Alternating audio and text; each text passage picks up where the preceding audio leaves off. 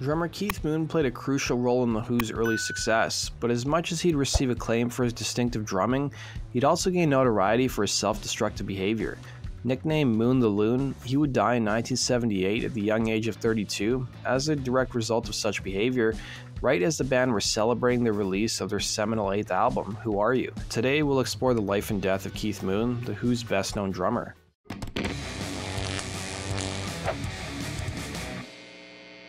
Keith Moon was born in 1946 in London, England, and raised in Wembley.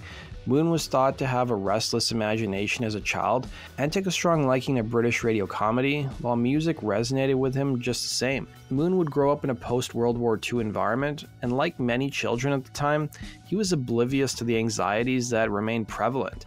On an episode of the docuseries Living Famously, music journalist Tony Fletcher would surmise how Moon, as well as other children, processed the world around them, saying, "The kids who grew up don't have their parents' experiences of the war. They don't understand their longing for this peaceful, quiet life. To be quite honest, they're bored. That's the bottom line." You throw Keith into this, and there really can't be any question that he would have qualified these days as being hyperactive. By 1961, rock music expanded its reach worldwide. Moon, who was a teenager at this point, often performed poorly in school. It was at the age of 14 he dropped out of school and went to Harrow Technical College to become a radio repairman, which allowed him to buy his first drum kit. During one of The Who's first visits to America, Moon would recall his initial experiences playing drums before taking lessons, recalling, "It's too far back to remember, but I can talk about when I first got interested wanting to play an instrument. It was the Beach Boys who really started me playing drums. I hadn't really thought about playing an instrument until I heard music that I wanted to play along to. I'd have a kit and just play along with a record in my room, and I'd join a group and do some stuff with them," he'd say. When asked if he'd play other records besides the Beach Boys, Moon would respond, "Yeah, I like Dionne Warwick. There were mainly American groups in those days because Britain wasn't really playing a lot of stuff. There were a few English acts then, but they didn't impress me. I can't remember any. It was like that until the Beatles came along, and then I started to have a serious outlook on playing."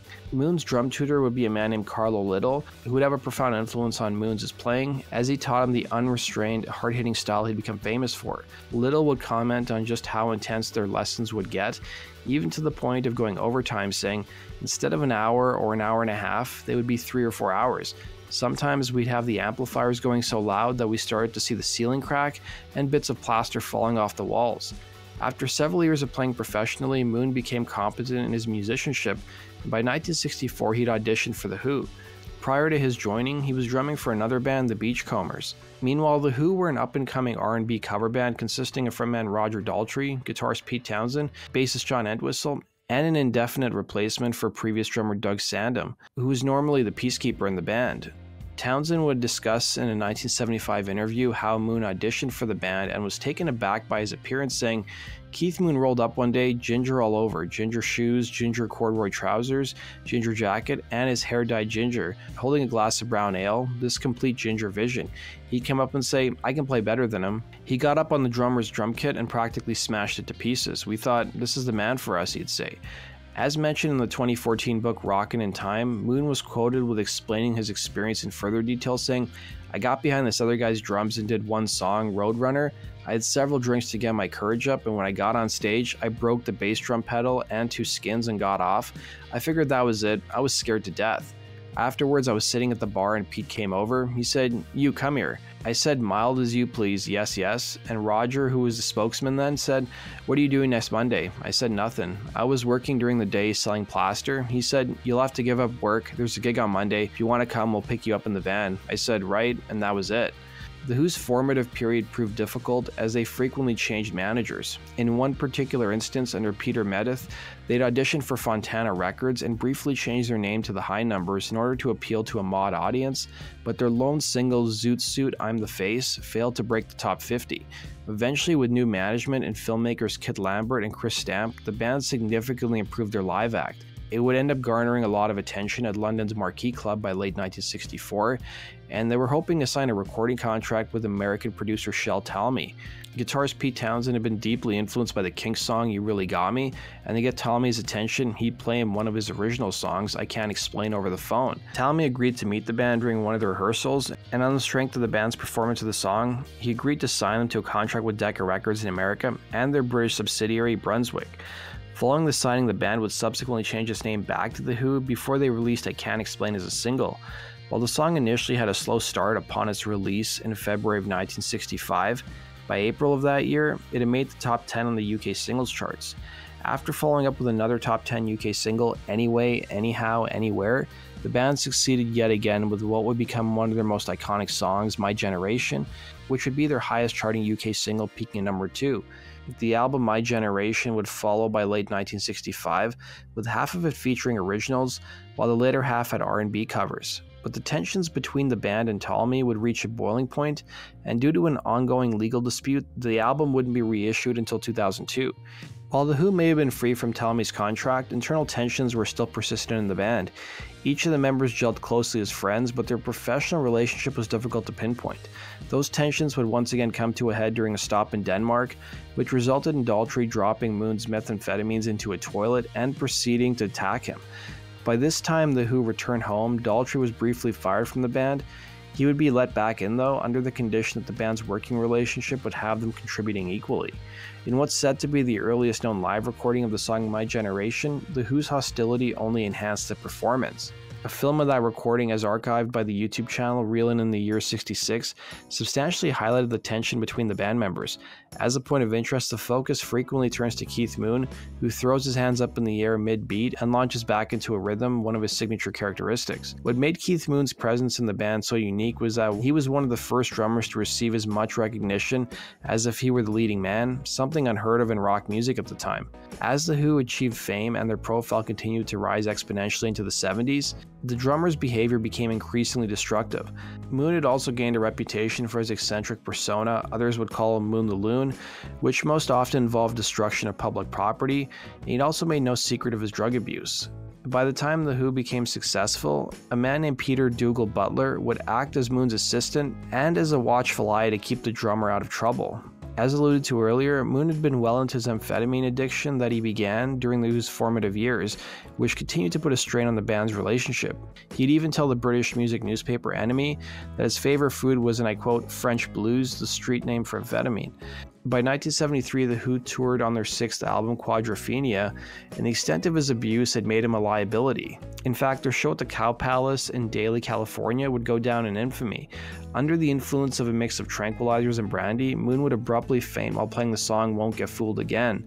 He'd then be taken off stage by a group of roadies who brought him back to consciousness after giving him a quick shower and a shot of cortisone. Following a 30-minute intermission, the roadies wrestled with Moon to get him back on stage, and it wouldn't be long before he fainted after playing the song Magic Bus, and was probably taken off stage for the remainder of the show. Guitarist Pete Townsend would ask the crowd, "Can anybody play the drums? I mean somebody good?" And a fan in the audience, a 19-year-old drummer Scott Halpin, went on to complete the band's set. By 1976, Moon's health had further declined, and the band was uncertain whether he'd last through the remainder of their tour on their 7th album, The Who by the Numbers. His last public performance with the band would be at Maple Leaf Gardens in Toronto, Canada. A year later, Moon became significantly overweight, which further hampered his ability to play through a private show in London, England's Golden State Cinema, which showed a rough cut of their upcoming retrospective documentary, The Kids Are Alright. Once the band wrapped up recording on their 8th and final album with the drummer Who Are You?, Pete Townsend had warned Moon that there wouldn't be an accompanying tour unless he gotten clean. For a while, it seemed like his circumstances would improve, as Moon sought to quell his alcoholism and his use of drugs. On September 6, 1978, Moon and his then-girlfriend, Annette Walter Lax, were invited by Paul and Linda McCartney to preview the biopic The Buddy Holly Story in celebration of Buddy Holly's birthday. Moon was working to curb his alcohol withdrawals and was prescribed a powerful sedative by a local physician, who wasn't fully informed of the drummer's persistent health issues. The doctor would prescribe him 100 pills and would advise him to take a single pill in each event that a craving occurred, no more than 3 a day. It was reported that Moon initially didn't want to attend the party, but after his girlfriend said she was going, he changed his mind. But in order to get through the night, Moon would call his dealer to get him drugs. Led Zeppelin's manager Richard Cole, who also attended the premiere, remembered talking to Moon that night, telling Louder Sound, he said, "I feel great, I've given up everything except women, and I'm going to get married again." Moon and his girlfriend would only make it through about an hour of the film before leaving, and Annette would recall, he was restless. He said, "I don't want to sit through this, let's go." Back at the couple's flat, Annette and Moon ate some food and went to bed and watched the horror film The Abominable Dr. Phibes. Annette would recall to Moon's biographer Tony Fletcher that the drummer fell asleep around 4 in the morning by, and I quote, taking his usual glass of water and a bucket of pills. Moon, who always seemed to push the limits, was exceeding the recommended dosage of the sedative that was prescribed. Annette would claim the drummer woke up around 7:30 complaining about being hungry, and the two would argue for a bit, but Annette would make him some more food. After eating, Annette recalled Moon taking more of the sedative and falling asleep once again. Due to the noise of his snoring, Annette would retreat to the couch in the living room and fall asleep until 3:40 in the afternoon. After Annette woke up, she went to the bedroom to find Moon lying on his stomach, and she couldn't hear him breathing.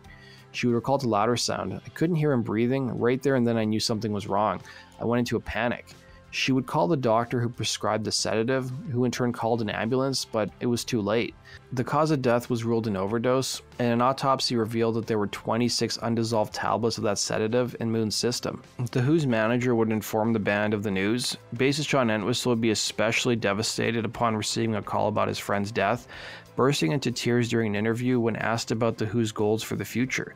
The following day, Pete Townsend issued a statement, as mentioned in the book Anyway, Anyhow, Anywhere, saying, "We are more determined than ever to carry on, and we want the spirit of the group to which Keith contributed so much to go on, although no human being can ever take his place." Moon's first successor would be close friend of the Who, Kenny Jones, who would play with the band until 1983 when they called it quits for the time being. The band's current drummer, Zach Starkey, son of Ringo Starr, has remained with the band since 1996, while Roger Daltrey and Pete Townsend are the band's lone original members. Bassist John Entwistle passed away in 2002. In 2009 and 2012, Moon had 2 plaques made in his honor, one at the Golders Green Crematorium and another at the site of the former Marquee Club. In 2016, Pete Townsend would authorize a book on Keith Moon by Ian Snowball titled A Tribute to Keith Moon. There is no substitute. That does it for today's video, guys. Thanks for watching. Be sure to like button and subscribe, and we'll see you again in Rock and Roll Stories. Take care.